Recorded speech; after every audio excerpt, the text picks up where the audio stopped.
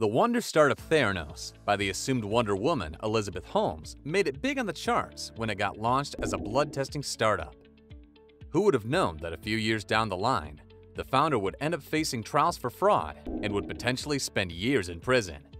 Keep watching for some shocking details of the case. But first, make sure you hit the subscribe button and give this video a thumbs up while you're at it. Theranos, a blood testing firm that promoted a purportedly groundbreaking technology, was on the rise in 2014. Theranos claimed to be able to run hundreds of tests, possibly over 240, ranging from cholesterol levels to intricate genetic analyses, with just a single pinprick of blood, whereas prior technology required one vial of blood for each diagnostic test completed. Theranos appeared to be providing technology that could change medicine and save lives all across the world, since it was automated, quick, and affordable. Elizabeth Holmes, the firm's founder and CEO, reportedly dropped out of Stanford to launch Theranos with the help of her tuition funds. She was just over 30 years old at the time the company reached its pinnacle. The company, which had received over $700 million in investment from notable investors like Larry Ellison and Tim Draper, had emerged as the brightest light in Silicon Valley and was valued at over $9 billion. Holmes, who owned more than half of that value, was hailed as the female Steve Jobs. But things didn't go the way Holmes might have wanted. The tests were ineffective, and the corporation was charged with frequently falsifying the results. One patient claimed that a blood test showed that they were miscarrying while pregnant, while another claimed that they had received false positive HIV findings. The company, which was once valued at more than $9 billion, 6.6 billion pounds, failed in 2018 following a number of regulatory inquiries. A California jury found Holmes guilty of 4 charges of wire fraud and conspiracy to conduct wire fraud on Monday. At a young age, Holmes had her eyes set on becoming an inventor. She aspired to follow in the footsteps of her great-great-great-grandfather, who helped pioneer the bread-making industry in the late 1800s by co-founding Fleischmann's Yeast. She believed she had cracked the code when she was just 19 and was enrolled in Stanford. She started Theranos in 2003, operating out of the basement of the apartment she shared while in college. She persuaded her parents to let her withdraw from university and use the education trust they had set up for her, full of confidence. She utilized it to recruit her first staff and rent a lab. Holmes' family had a fear of needles, which could make her mother and grandmother dizzy at the sight of blood, which motivated her to enhance medical tests. When Wall Street Journal reporter John Carreyrou started looking into the reliability of the company's testing in 2015, shortly after Theranos reached its record $9 billion value, Holmes' fantastic claims started to fall apart. When Carreyrou went to Holmes for comment for his article, she begged Rupert Murdoch, owner of the journal and a Theranos investor, to stop it from being published. The issue in Silicon Valley is that it can be difficult to tell the difference between fraud and simply participating in the culture of faking it. Theranos was an early warning of a cultural shift in Silicon Valley that has allowed promoters and scoundrels to prosper. Roger McNamee, a tech venture capitalist and opponent of big tech who chose not to invest in Theranos, made the statement.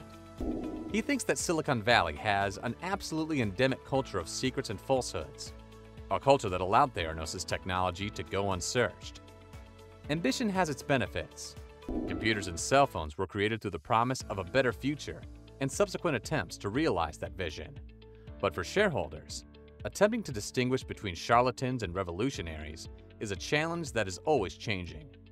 Manish Leswani, CEO and creator of Silicon Valley mobile app startup Headspin, was detained in August of last year on suspicion of cheating investors. There are enormous fortunes to be gained and lost for those putting money on the line. Although confidentiality is necessary for these businesses to succeed, it can also be a distraction when even investors and workers are unaware of the technology or are not allowed to access it. This is exactly what was wrong with Theranos. Everyone was told that the science was there, including journalists, investors, legislators, and so on. However, when questions were raised, they were assured that the technology was too top secret to be thoroughly analyzed, tested, or described. Theranos' principal customer, Walgreens, grew frustrated with the lack of explanations provided by the business about how the technology operated. The trust-based nature of the system is fundamentally incompatible with the culture of faking it, which fosters scandals of the Theranos variety in which false claims go unchecked. After the company hit rock bottom, former Theranos employees described being under strong pressure to restrict critical comments made in public or to keep silent completely. To safeguard Theranos' brand, the business recruited strong, pricey, and active attorneys. According to Corey Kreider of Foxglove, an organization that supports whistleblowers in coming forward, this is widespread in Silicon Valley. What's interesting is that amidst the chaos of the company collapsing, the founder was busy with her romantic relationships. Holmes apparently found the time to become engaged to hotel heir Billy Evans and eventually married him as she waited for her trial. In the aftermath, Holmes was found guilty of fraud in federal court. On 3 counts of wire fraud and 1 count of conspiracy to commit wire fraud, jurors convicted Holmes guilty in January. 4 other counts against her were dismissed, and the jury was unable to agree on a decision on the other 3. Ramesh Sunny Balwani, Holmes' old love interest and business partner, was also found guilty of fraud in July. On each of the 12 fraud-related charges, he was found guilty. Coming back to how the story went down with Theranos, John was able to publish his article in the Wall Street Journal, indicating that Theranos was not utilizing its own technology to do the majority of its tests due to the inefficiency of its own equipment. This was made possible in large part by the information provided by Theranos whistleblowers. Following FDA examinations, everything stated in John's report was found to be accurate. Theranos' response was startling. Holmes initially angrily refuted the accusations made against her and the business, with some Theranos employees even screaming, "Fuck you, carry you." John became a perceived enemy of the corporation, and Theranos even threatened to sue him. However, Holmes resigned as CEO and was charged with criminal fraud in 2018, along with former company president Ramesh Balwani, for allegedly deceiving investors and making false promises about the effectiveness of the business's blood testing technology. Following an FBI investigation, the company was officially shut down 3 months later, leaving thousands of former employees, many of whom John discovered to be talented individuals with integrity, uncertain about their futures.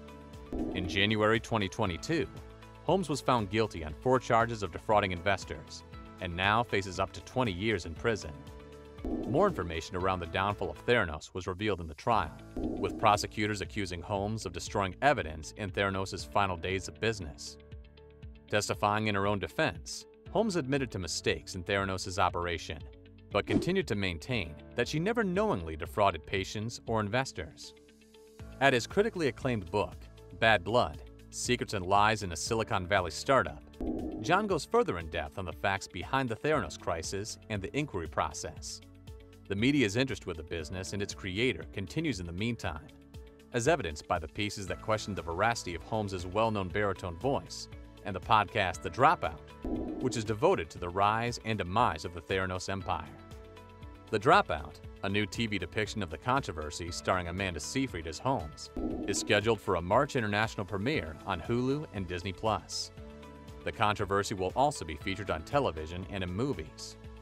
A full-length version of the documentary, The Inventor, Out for Blood in Silicon Valley, was produced and directed by Oscar-winning Alex Gibney, is currently in production.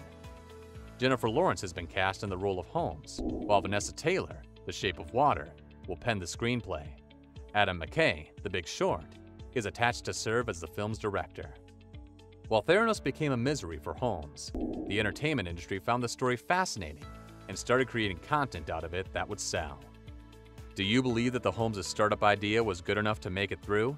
Let us know in the comments below, and make sure you like, subscribe, and share this video.